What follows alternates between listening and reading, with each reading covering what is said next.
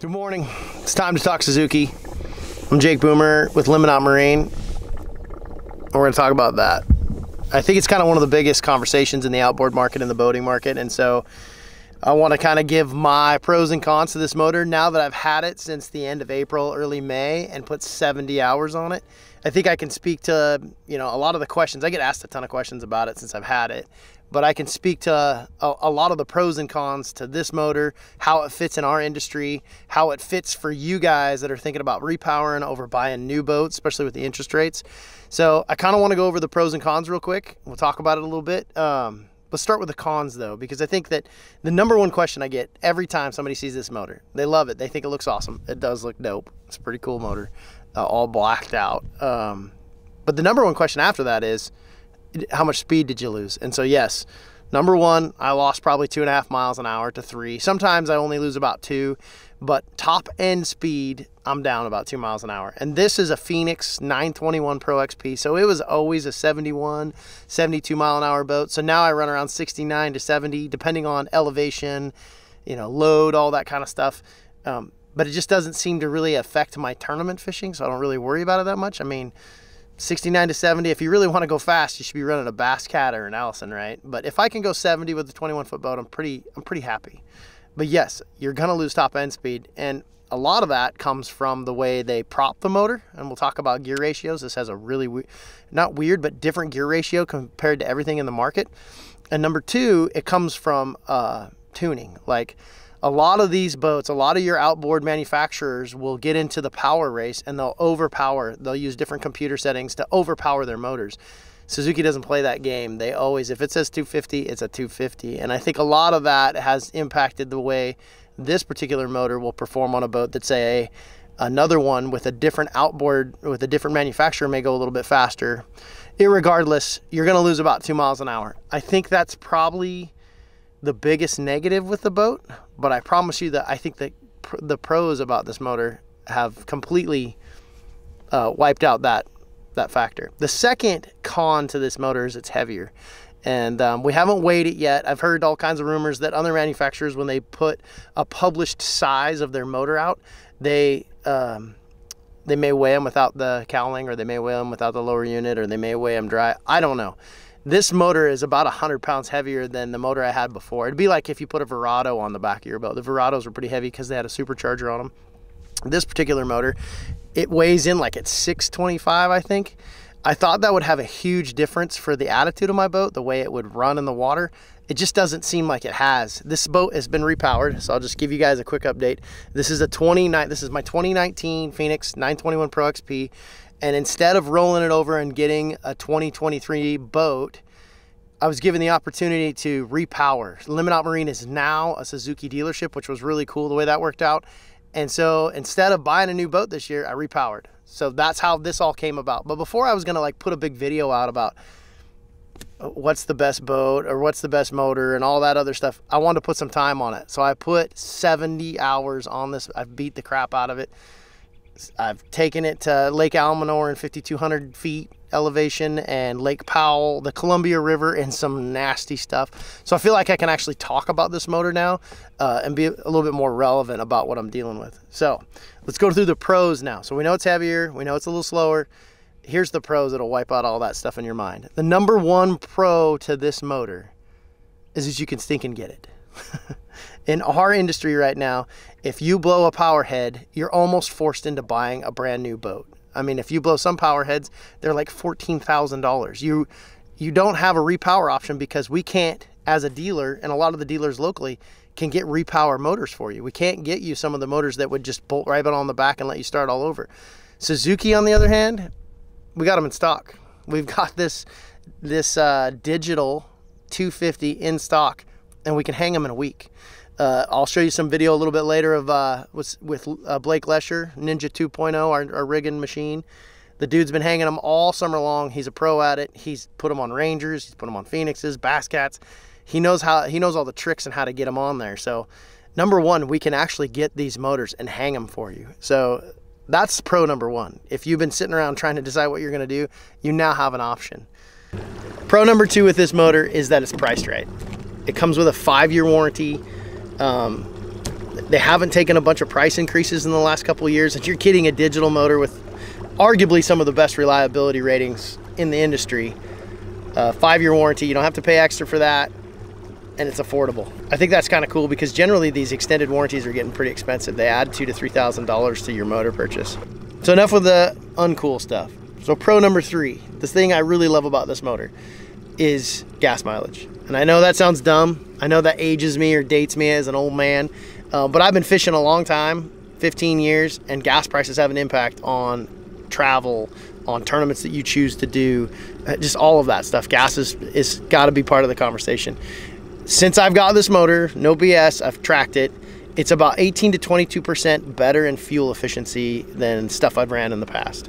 I don't know if that has to do with the way they, the EFI, the computer, any of that kind of stuff.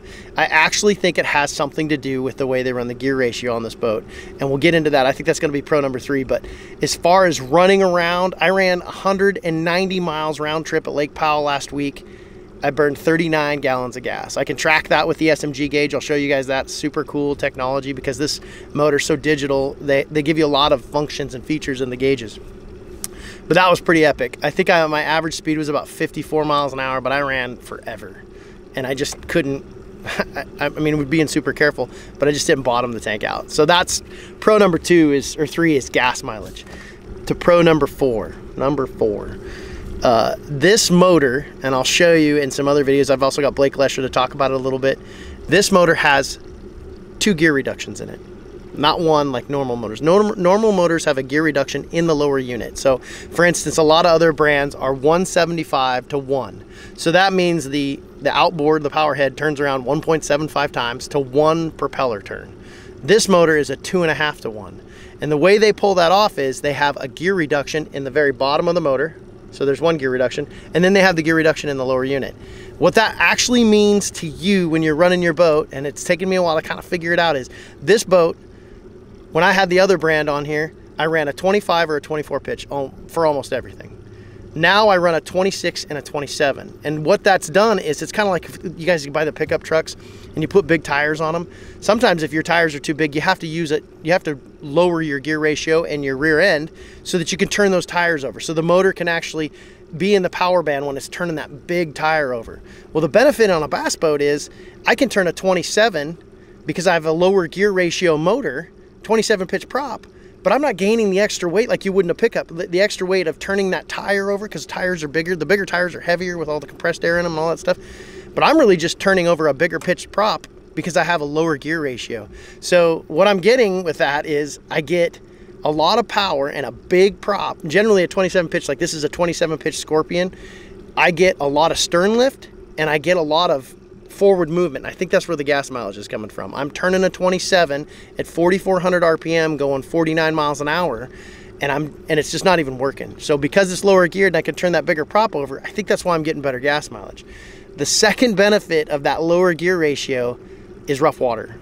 Because this thing is lower geared, I'm turning over a bigger prop, I have more stern lift. The boat sits flat in rough water. The benefit of that is that, and I'm in rough water, I'm in the power band with that big prop, and I'm actually able to keep the boat flat instead of falling down and climbing through the waves. Because I'm out of that power band, this stinking motor, I sit flat. I can go anywhere. I had it loaded on the Columbia River in some bad water, and I couldn't believe how well I could drive around. I honestly think that if you're in the Great Lakes, if you're a big smallmouth fisherman in the north, Thousand Islands, this is the stinking motor you should be looking at, because not only will you get the gas mileage and the reliability if you're 60, 80 miles offshore, but you're going to get the best rough water ride I've ever had. And I'm not exaggerating. I've run everything. I've got all the 4-blade props. I've had all the motors. This is probably the best rough water motor, and I think it's because of the gearing.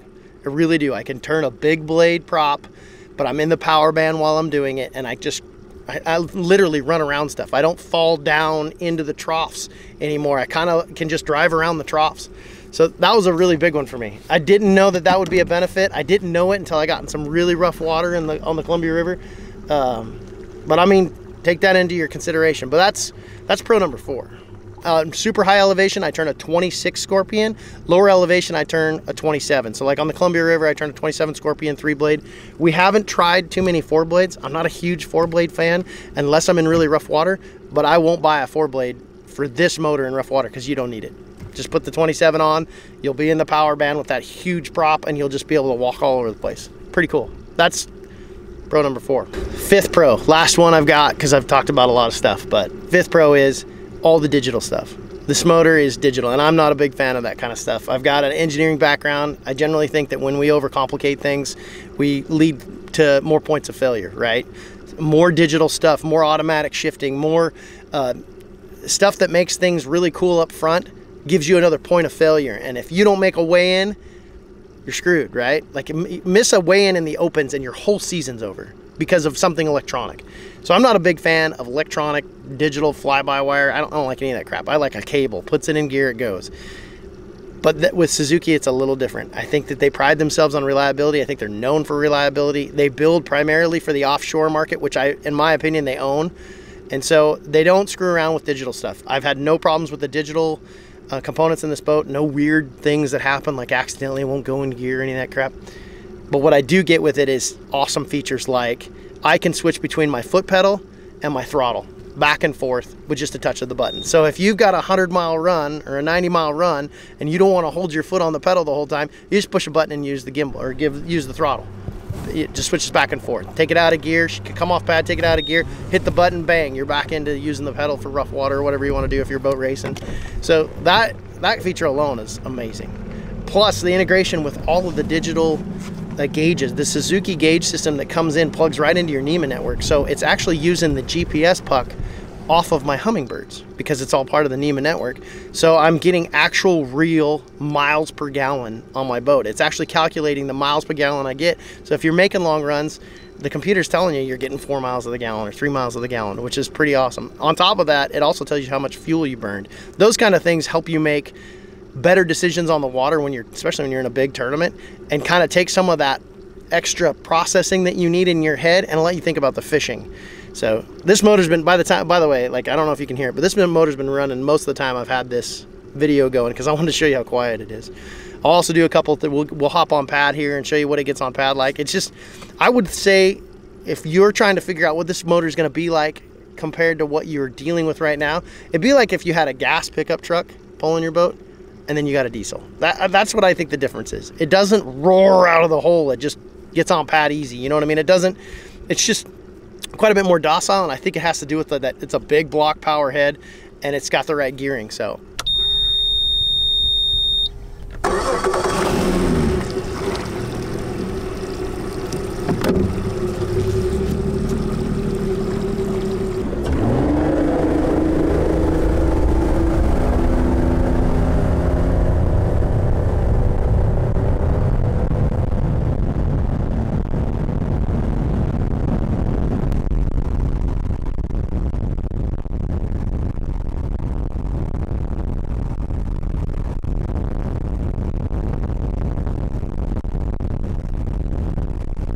I got Blakester here, Blake Lesher, Living Out Marine, professional rigging extraordinaire. And he has the motor here. And he's just gonna show you how awesome, why he likes it for installation. Here's the beauty of repowering one of these. Here's your 3 cables that come out of the motor. Well, 2 cables and fuel. That's all you need right there. There's no control cables, there's nothing else. This is it. That's all you need to repower this thing. You run this through your rigging tube into the boat, you're done. Keeps rigging costs down, you think? Quite a bit, because running control cables through a boat is difficult, plus the cost of cables.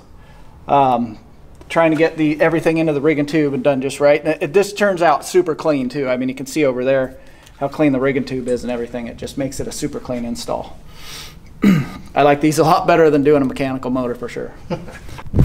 All right, I found another pro I like about this motor. This motor actually comes with 2 charge leads. It comes with the charge lead for the main battery and comes with what they call house battery, right? Yeah, auxiliary charge. Right. So like on offshore boats, they charge a house battery. It has nothing to do with any of the starting motor battery. Well, in our world now that we're using lithium batteries to charge all, or to run all of our electronics, a lot of times guys are separating them, which is what I did. So this motor is charging my lithium graph battery, which I'll show you here. So this is the battery closest to you here is running my electronics. The battery in the back is my trolling motor battery. So I have this lead here, wire, coming from the boat, which is awesome. I think it's 40 amps. 40 amps? I believe it's a 40 amp. Yeah, lead. Which is awesome. And then on top of that, I'm charging just my straight up battery.